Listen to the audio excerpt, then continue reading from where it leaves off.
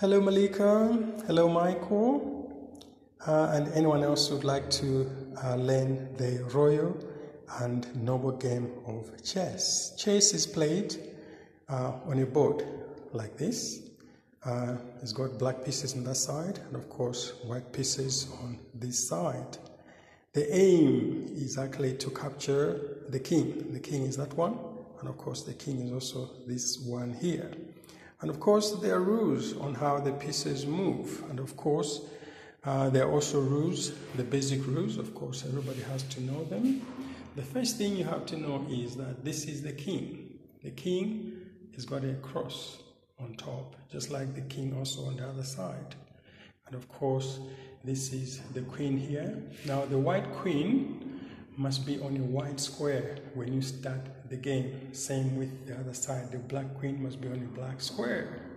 And of course, the names of the pieces. This one here is known as a castle or a rook.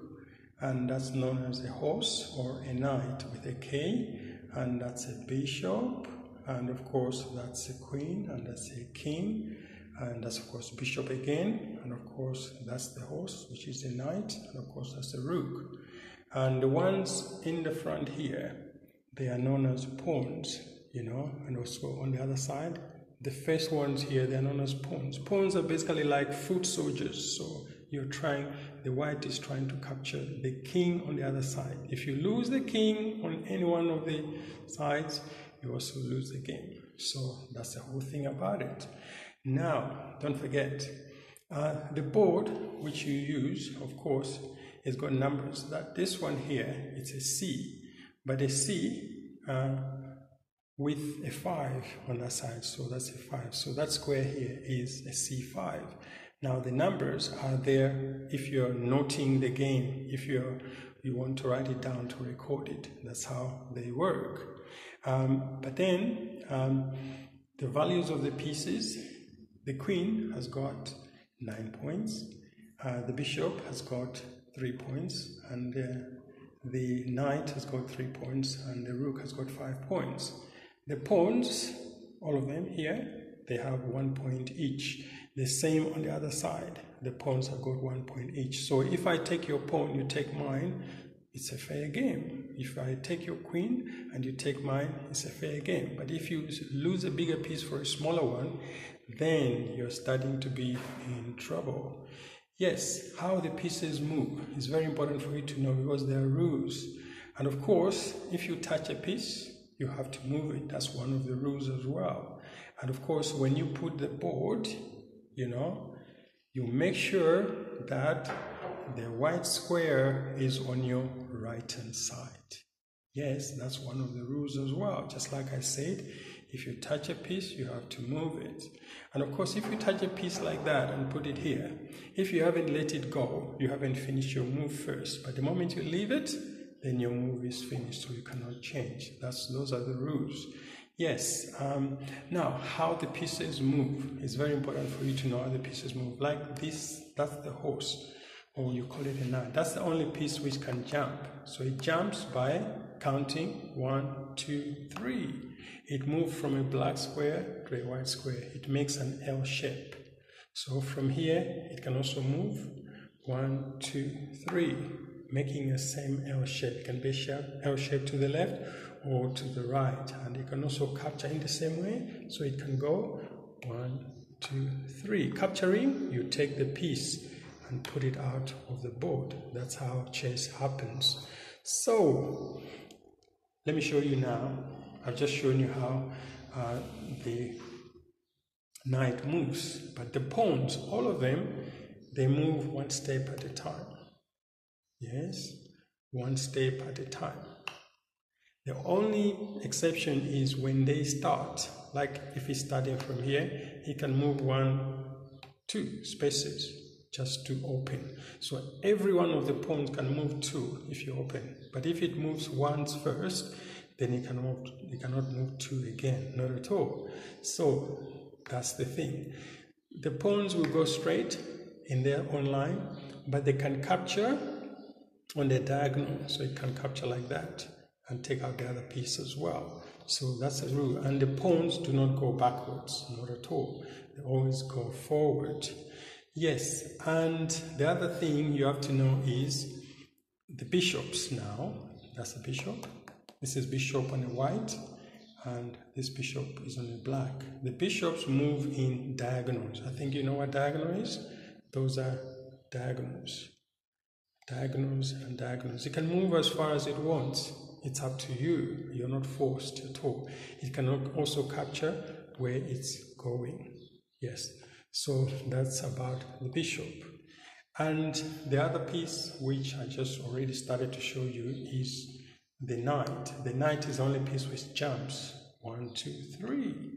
The next one is going to be 1, 2, 3. And it moves on like that. And the other piece which I have to show you is actually the rook. The rook moves straight and straight.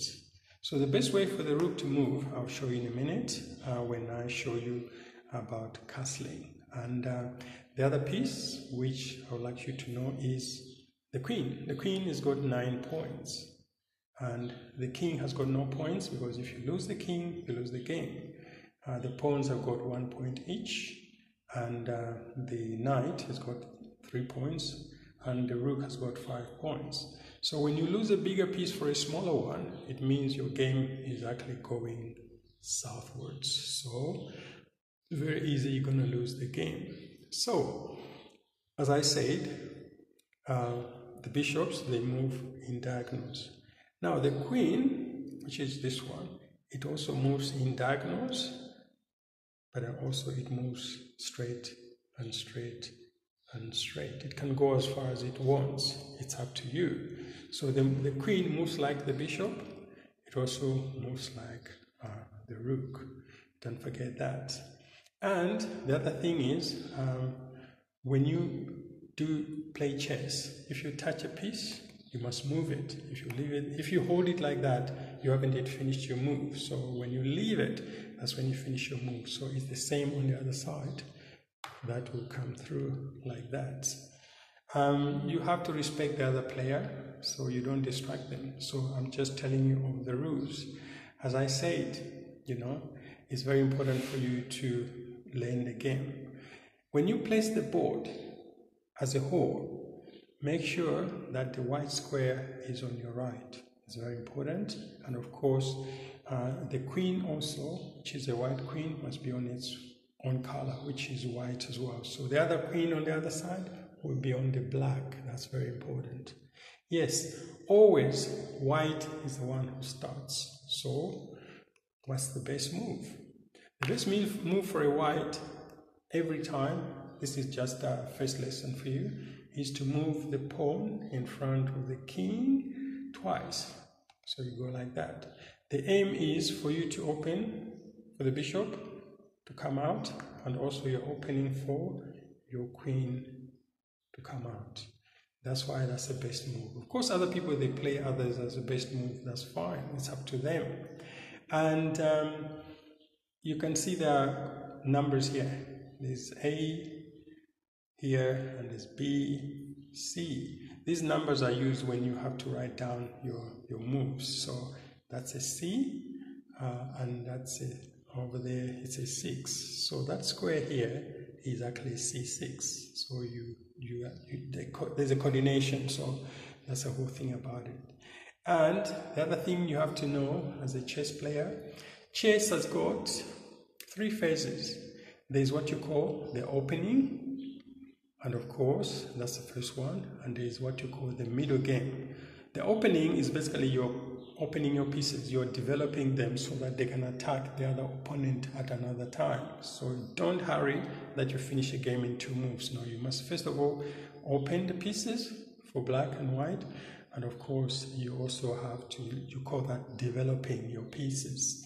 The other thing is, you also have to know that after the opening game, then you have what you call, number 2, the middle game. When the pieces, some of them are out, maybe they are not. And then when there are only a few pieces on the board, you call that the end game. The game is about to come to an end. So that's very important.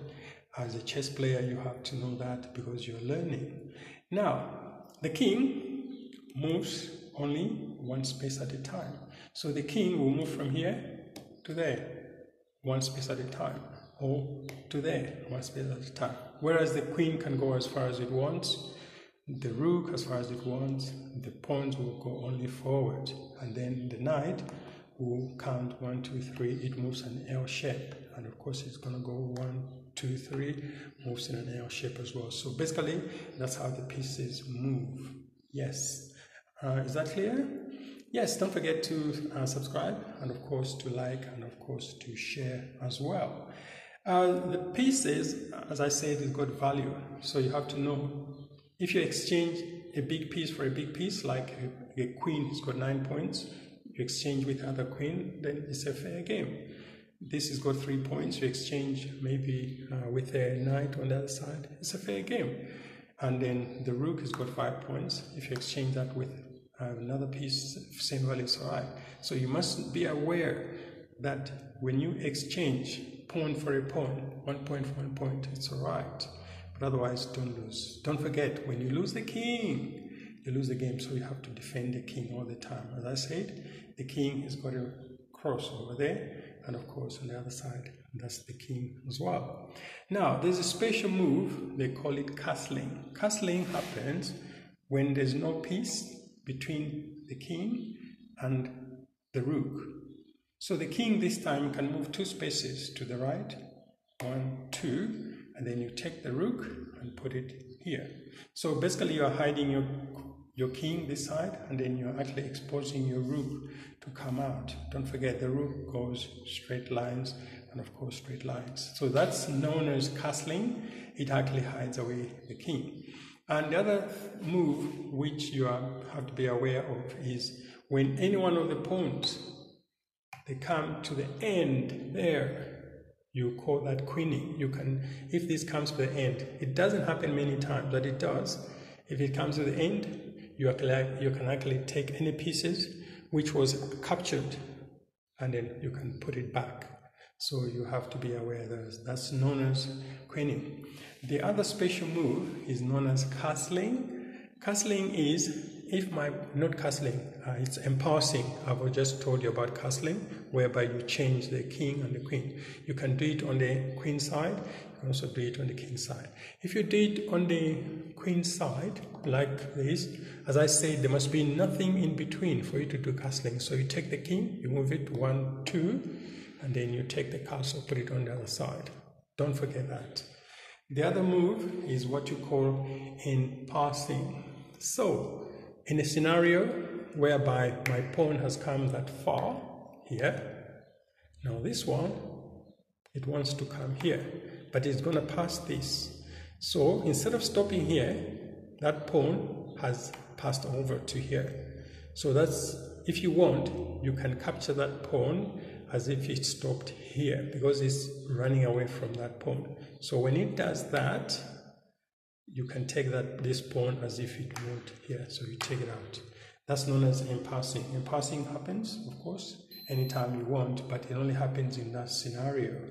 Yes, the other thing you have to know as well is when you are threatening the other king, like in this case, I take my queen, I put it here, I'm in line with that king, I say check. Check means your king is under threat with my queen, or it can be probably with a bishop, you say check. So the next move for that is either you take away your king, or if you don't take away your king, you just defend it with the pawn so that that line is blocked. That's known as check. You have to say check. Of course, I've heard people that you don't need to say it, but of course you want the other person. And then if the king has nowhere to go, there are times when the king has nowhere to go, like in this case, you call that checkmate. In other words, you cannot take that queen because it's protected by that bishop there. Yes, so in short, this is playing chess. Chess it improves your mind, really. It's a lovely game, and of course you're gonna I remember when I was in high school, all my friends, we all played chess. All of us, we passed, our senior exams, all the chess players. So you never know, but it's good for you to learn, and of course, you're going to improve your mind. So Malika, Michael, and everyone else, that's the game of chess in a few minutes. Okay, don't forget to subscribe, and of course to like, and of course to share. Okay guys, take care. Ta-da.